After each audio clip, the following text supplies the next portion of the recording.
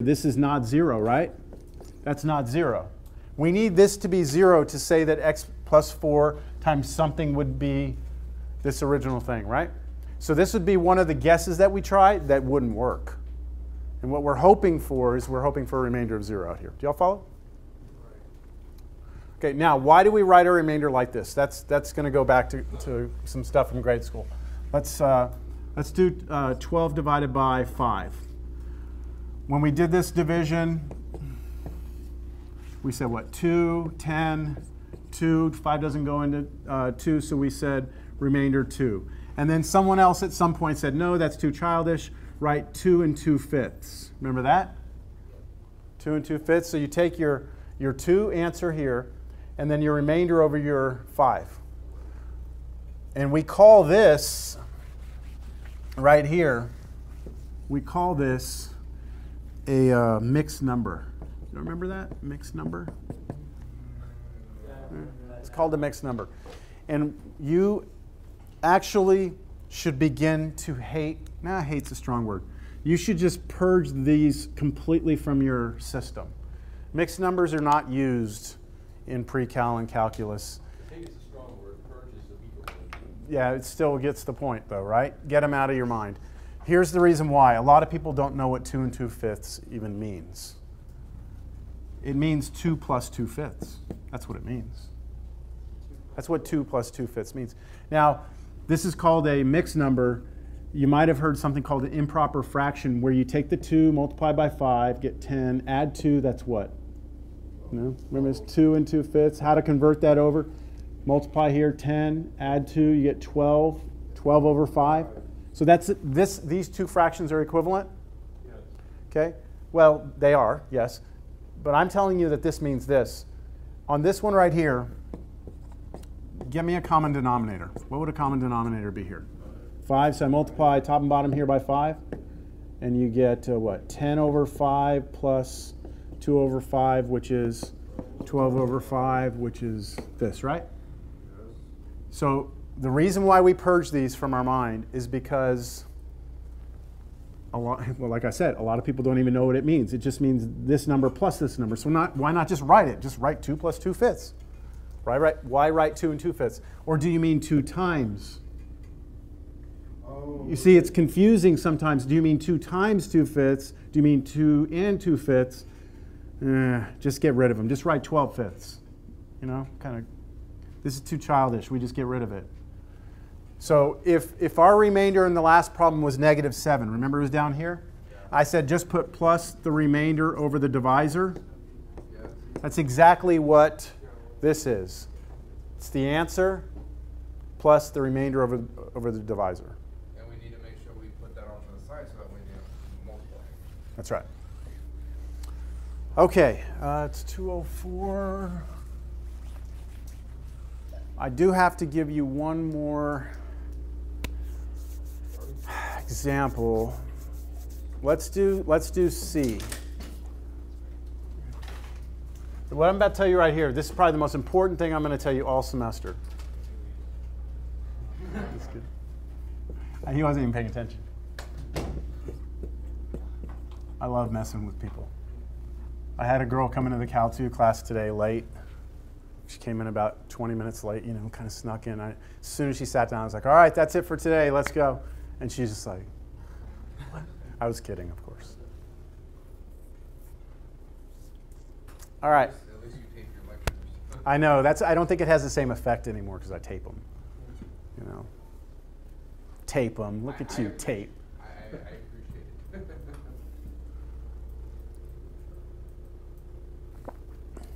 Who says that still? Tape?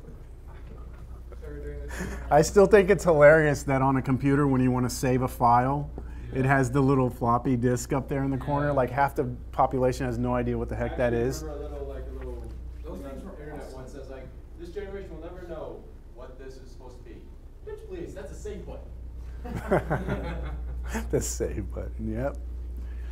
All right, can we continue? I'm sorry, I'm going off on a tangent here, trying to keep it grounded here. Let's do long division on this. I wonder if this x cubed minus 8 does break down, and I wonder if x minus 2 is one of its factors. If we do long division, and get a remainder of 0, then we will confirm that this does break down, right? As with x minus 2 to be a factor. But let's just do division. So here's the slight difference in the way you do this. You want the numerator in descending order, right? Notice you're missing, there's like no x squareds, right? We need to create placeholders for the x squared. In other words, we're placing some zeros in here so that we allow ourselves some room for some columns of things that may appear. If you do not put space in here, you're going to wind up with a big mess of things that are crossed over and you won't know what's what. So trust me, identify anything that's missing, put some space holders there. Everyone agree that's the same expression? Okay, now on the outside, we've got x minus 2.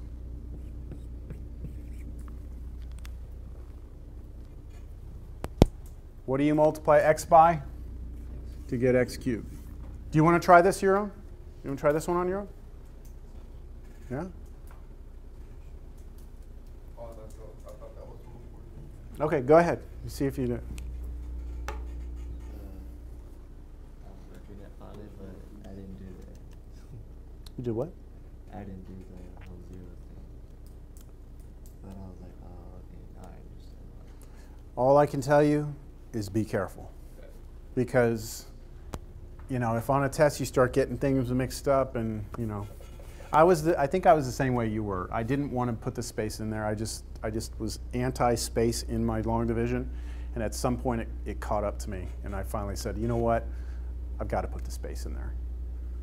Because this is a pretty simple long division. But I mean, if you have a long division that's really long, like a huge polynomial here and a huge polynomial here. Imagine like an 8th degree polynomial here and a 6th degree polynomial here.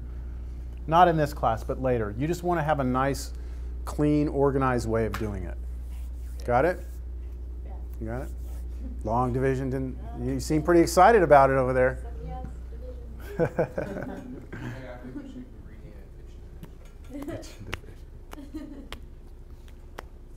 All right, I'm going to start filling this out.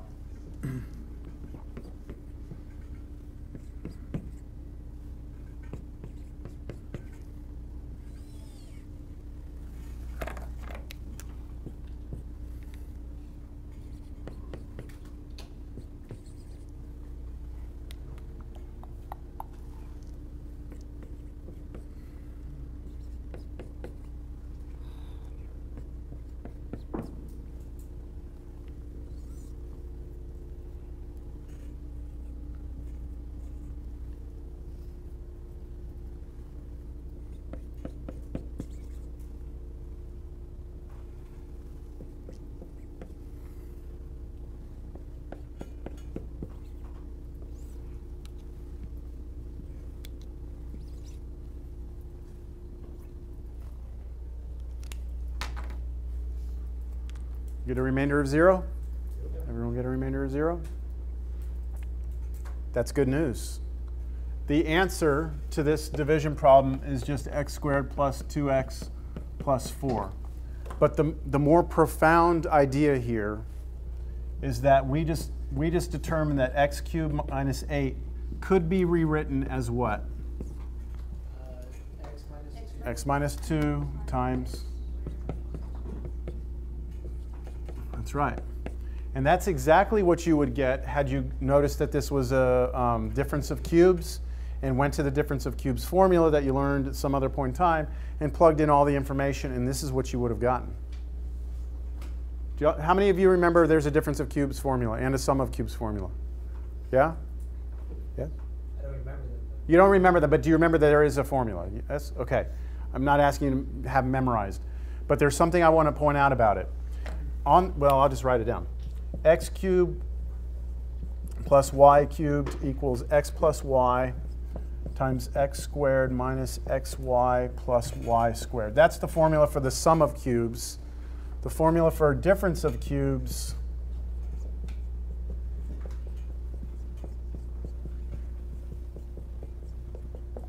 is that. So they're very, very similar, these formulas. What I want to point out to you is that this right here and this right here are quadratics, aren't they? Like right here, look at this. This is a quadratic. In this formula for sum of cubes and difference of cubes, if we're going to get a quadratic here, can this factor? Could this quadratic factor? You would think yes, right? But if it did, why would they give you the formula like this and leave it as a quadratic? Why wouldn't they just factor it for you and give you a final formula that's completely factored, right? The reason is because this right here will never factor. This right here cannot be factored. We call that irreducible. There's just no way to factor it unless you use imaginary numbers, but we're not allowed to. So, okay? So at this point right now, let's say that this was a polynomial. We were trying to graph this, right? If we were trying to graph this right here, it would go down, it would go up. It would have x-intercepts. I would factor it. Here's what I've got. I'd set that to 0. I'd get 2. This one, I wouldn't even have to worry about. This is like the problem you asked me in the very beginning of class today. This right here would not have any solutions. Just keep that in mind if you run into that again with the difference of cubes or sum of cubes. What do we got? 211.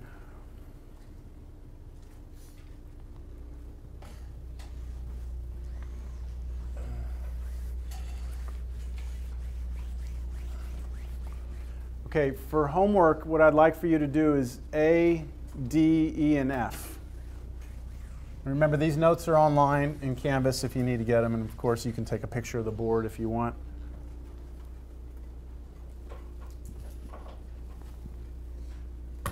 Hold on, I'll make them a little bigger.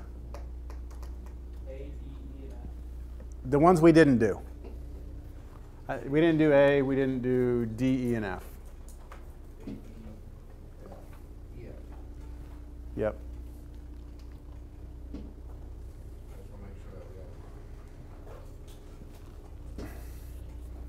We got it? I'm going to move on. So long division is an effective method to help factor polynomials. Have I convinced you of that? Like, it does help us factor. The problem we run into is how to determine what to divide by, right? How are we going to determine that? We will resolve this issue soon. And then Ariel was mentioning synthetic division, and here it is. Synthetic division is a shortcut of long division, but is only effective when your denominator is linear, right? And therefore, if you go back and look at these notes, you cannot do E or F using synthetic division. So what I'm going to do is look at these problems again, same ones we just looked at. Which of those problems can I use synthetic division on? A, B, C, and D, right? So let's see how it works. I'm going to do B and C with synthetic division instead of long division, just so you can see the difference between the two. We know what the answers are, right? So we just did these. The denominator. The denominator. The bottom.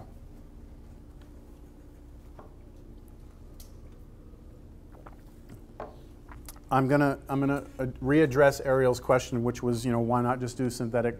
First of all, because you can only do it when it's linear, but also because if I just walk in here and just start doing synthetic division out of nowhere, it's kind of awkward if no one's ever seen like division period, like long division. So here's how it works. We do a division box over here, but it's upside down like this. And then what we're going to do is we're going to put a row of numbers in here, but we're going to leave some space below. So the numbers I put in here are the coefficients of the numerator as long as it's in descending order. So what's the number in front of x squared? 1. What's the number in front of x? 2. The number in front of, well, there's no other x's, so just minus 15. And above this, I'm just going to put a little reference for you. This was what represented x squared. This was our x's. This was just our number, right, which is a constant out here at the end. Notice I left some space below this. Show of hands, how many of you have seen this? OK, good. And then on the outside of this box right here, I'm going to put a number. And that number is going to come from the bottom. And it will be, Ariel, what is it? I forgot. -4. So it's the opposite of what you see here, right? It's the opposite of this number. And you put that out here. Okay? And then help me out, because it's been like so long since I've done synthetic division. What am I supposed to do now? Put a 0 under the 1 and add down straight like this. 1 plus 0 is 1 and put it here. And then what? Multiply -4 times 1, and that's -4. What do I do with that? Put it underneath the 2. So -4. Bless you. And then you do that again. Then add down again, -2. And then multiply again, -4, -2 is 8. Put that back up here. And then add down -7. Now I put this little kind of boxy looking thing over here because this number is always your remainder. And was that the remainder we got earlier? Yes. Yes. So look back in your notes from what we just did. What was the answer to this that I gave you just a second ago when we did this? It was X minus 2. 2 plus 7 over x plus 4. Right, that was it right there? Yeah. How are we going to get to that answer? Because that's the answer to this problem, right? From this information. Like, where is it? Well, Do y'all see it? actually, yeah. So you're just going to bring up the x, because we didn't really divide by the x, I'm assuming. But I understand the 2 part because, that's just a 1, so that's always multiplication. I'm not sure what you're referring to. It would be Well, the -2 would 1 have would be our 0 x, x's, the and -2 one would be would our constants. Okay. Do you see that these 3 numbers actually are the numbers up here? Yeah. Right? Do you see the 1 here? Do you see -2? And do you see the -7? All come from this table right here? This bottom row tells you what your answer is. So this right here tells you how many x's you have. Now the reason why it tells you how many x's is the number that's to the far left down here will always be whatever this power is less 1.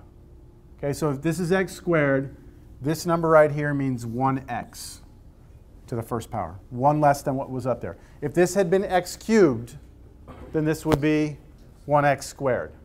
If this was x to the 8th, this would be 1x to the 7th. Understand? Then as you move to the right, the powers just keep coming down. So now I have -2, then no x's, right? Plus a remainder of -7, and then you would just always do over your divisor. Your divisor comes from over there, x plus 4. See all that? Okay, no problems, no questions? Easy does it? Okay, now I'm going to show you something, again, with the idea of looking ahead. We are not interested in figuring out what this answer is necessarily. What we're interested in is if the answer gives us a remainder of 0, what this factors to be, right? So I'm going to show you a slightly different way to interpret this table, which I will continue to use as we move on the next few days. So we got our answer from there, we're happy. Remember that we said, oh, well, you know what? This one doesn't have a remainder of 0, does it? Right? So there's no sense in me going on. Let's move to the next one. Sorry, the next one I'll illustrate what I was trying to say. X cubed minus 8 over x minus 2. So I'll go a lot faster through this one. Can I use synthetic division? Yes. Yes. I'm going to do my upside down thing. What numbers go in here? 1, 0, 0, and -8. 0, 0, -8. See, here you can't get around the zeros. You have to use them. If you just do 1, -8, it's over. Okay? So you have to account for the spaces in this. And then out here, 2, and then 0, and then you start playing your game, right? Come down 1, 2, 2, and then 4, 4, 8, remainder 0. So you start to get quick with this. It's a remainder of 0, right? That's a good thing. So the answer to this, right, this should equal these numbers. This is 1x to what power? X squared, and then plus 2x, and then plus 4. So x squared plus 2x plus 4, which is what we got earlier with long division, right? Okay, now let me show you the slightly different angle on this. I had shown you just a second ago, after we did that problem with long division, that we could interpret from that it in fact factored to be this, right? That the result of what we did with long division meant that x cubed minus 8 factors this way, right? I'm going to show you that off this table now. We already know that these three numbers means x squared plus 2x plus 4. We know that, right? That's what this means. This number right here came from this factor, didn't it? So if I look at the factor instead, which is this, change the sign, then do you see that if I take the 2, change the sign, put it in there with an x, put these numbers in like this, this is the factored form? That's the way we're going to look at it, all right? We're going to look at a synthetic division table, hope for this. If that works, this number comes down, gives us a factor. These numbers come down and give us the other piece. Okay? All right. I'm going to cut out a little early, but I want to do one more problem. I want to do the problem that we started with that we couldn't get. Okay? Isn't that on the Was it down there? it was F? No, those are a bunch of ones. So we're still not ready. Oh, the first problem? Yeah, the very first one we did that I started with. This one right there. Okay, so where we were stuck was we were trying to factor x cubed plus 8x squared plus x minus 42, right? Let's try and factor this. I mean, we had it equal to 0, but let's just try and break it down, see if we can split it up. Now, we know what it factors to be, right? Here it is. I did it for you. I proved it to you. Right? What's that? So what would I potentially divide this by? Let's cheat. What do I know would work? X minus 2 or x plus 3 or x plus 7, right? Yeah? I'm going to tell you in just a second how you're going to know where those come from, okay? But let's just practice with this. Let's do the synthetic division. What am I going to put in here? 1, 8, 1, and negative 42, right? What factor did you say would work? Let's go with the first one. X minus 2, right? X minus 2 we know works. So what number do we know should work? 2, not minus 2, right? It's the opposite. So if I put 2 here, I should get a remainder of 0, shouldn't I? Let's see. Bring it down. 2 times 1 is 2. Down, you get 10, 20, 21, 42, and voila, 0. That's good, right? So now let's interpret this table the way I said I wanted you to interpret it. This tells us x minus 2 is a factor. And this tells us what? The rest is squared plus 10x plus 21. Now look at this quadratic. Can you factor that? Yes. That you can handle, I hope. X, what? Plus 7 plus 3? And now we've completely factored it. See that? It was just getting us over that initial hump of that first one, right? Once we broke through that first one, the rest we could get. And that's what we're going to do with these. We're going to try these problems that get harder and harder, and you just try and get it down to a place where you can finally take over and stop with the synthetic division. Now, what would have happened if you had accidentally messed this up and used a negative 2 here instead? Negative 6 negative 12, negative 11, 22. Not going to work. You're not going to get a remainder of 0, and that means that x plus 2 is not a factor, and that means you need to try something else. Did you say the first ones? So the question now is, and I can answer it in 5 minutes, where does the list of potential numbers come from, right? The first and the last number, right? It has to do with the first number, which is called the leading coefficient, right? And the last number, which is the constant. Those two numbers are where you'll actually come up with your potential numbers from here. And it's called the rational zero test. And that's where I'll start next class, but I'll just show you how it works. What you do is you take 42, and don't have to worry about the fact that it's negative. Write down the number 42. And then what you do is you list out all of the possible ways that you could multiply two numbers together to get 42. So like, for example, 1 and 42? 1 and 42 would work, right? I'm going to put 42 way out here on the list. 1 times 42 would give you 42. How about negative 1 and negative 42? So not only could I have 1, I could have plus or minus 1, and plus or minus 42. So that already, we have 4 numbers, right? Right there. Now, what's another way I could get 42? How about 2 and 21? And I could do negative 2 and negative 21, so I'm going to do plus or minus on both those. So now we've added an additional 4 numbers, and we're up to 8. And then I keep going. 3, does 3 go into 42? 3 and 14? 14, And both positive and negative. How about 4? Does 4 go into 42? No. 5? No. 6? Yes. Yeah. How many times? 7? 6 and 7, right? And then now I've met in the middle. Do you see that? So I don't have to go check 7. I already know 7 and 6 works. I don't have to check 8 because it would have worked with something else over here. So that is list number 1. I have to make another list of numbers, a second list. That second list comes off of this number, which in this case is just 1. And the only way you can multiply two integers and get 1 is if you do 1 and 1 or negative 1 and negative 1.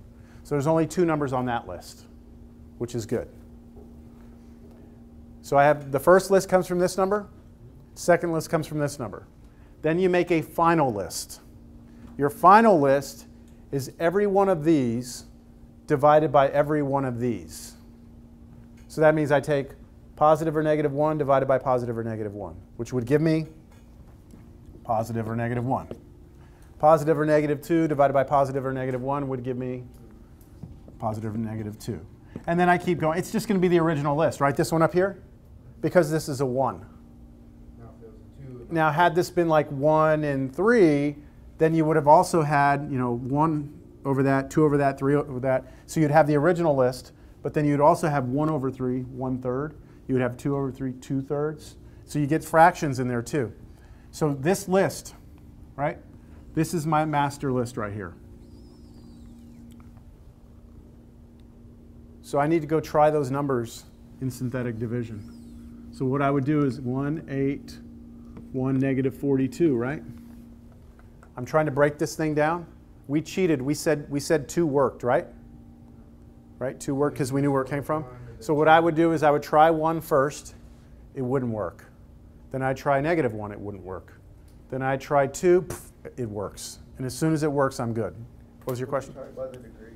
Pardon? The first degree, would you try getting 3 factors? Because you know you're going to get 3 x's.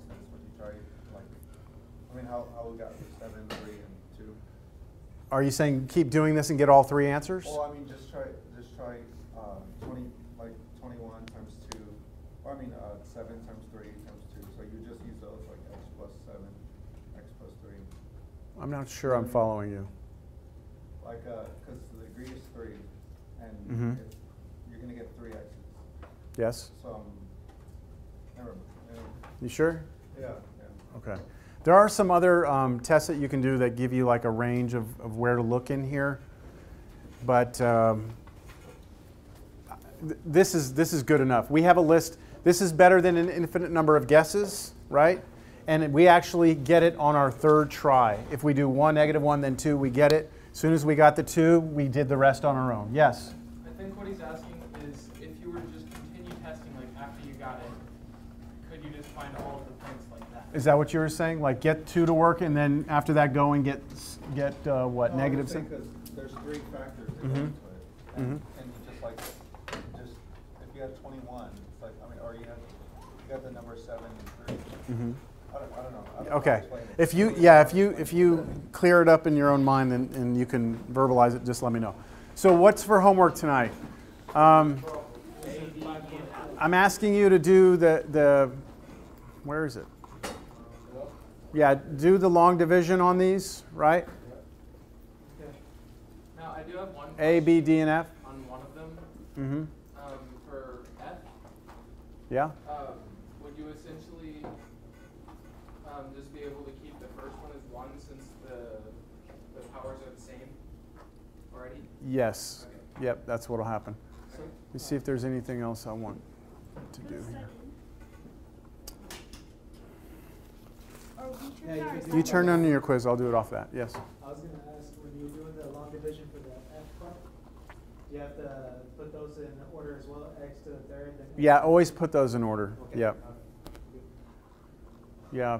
All right, so we're going to stick, for now, we're going to stick to your homework being focused mainly on what I'm doing in class. And the reason why is because look at what this chapter is, or this section. I'm calling it Chapter F, Factoring Polynomials. There's not really a dedicated section in the book that approaches it this way. What I do is I kind of blend a bunch of different ideas together into one lecture. And so it's difficult for me to point you to the book. So just focus on what I'm doing here. Do that. I know it's not a huge homework assignment. I'm sorry about that, but don't worry. You'll have plenty of practice. As soon as we get through next class, you'll have plenty to do. we'll find time to forget. Okay. Y'all have a good day. Let's see, did it make it? Wow, that lasted a long time. I was having a little bit difficult trying to remember how to do the long division. Yeah. Yes.